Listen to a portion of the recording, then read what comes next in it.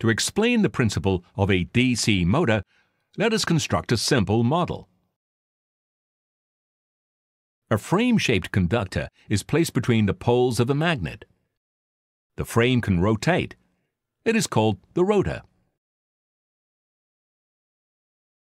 We attach conductive rings to the ends of the conductor, which are in contact with two plates known as brushes.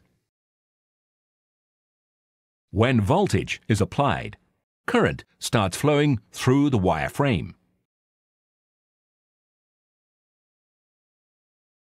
The action of the magnet on the conductor, where an electric current flows, generates forces, which make the frame begin to turn around.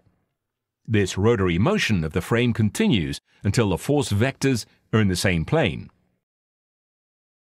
Now, even if the frame is deflected by an external force, it will return to its equilibrium position. A motor built this way will not work. To make the frame rotate, it is necessary to replace the rings with two separate segments attached to the frame ends. This is what is known as the commutator. The current flows through the frame from the first commutator segment to the second. The frame starts rotating, and when it passes the vertical position, the current begins to flow in the opposite direction, from the second commutator segment to the first. Because of the direction of the forces, the frame continues to rotate.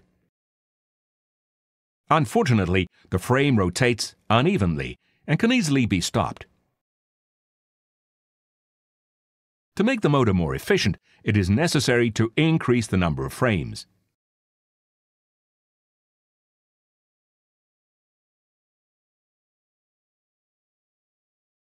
In real-life motors, the frames are replaced by windings made of multiple coils of thin wire.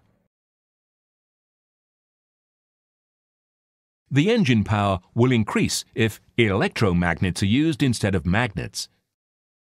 The DC motors have many applications. They can be found in power tools, toys, household appliances, computers, robotic devices and drones, vehicles, and many others.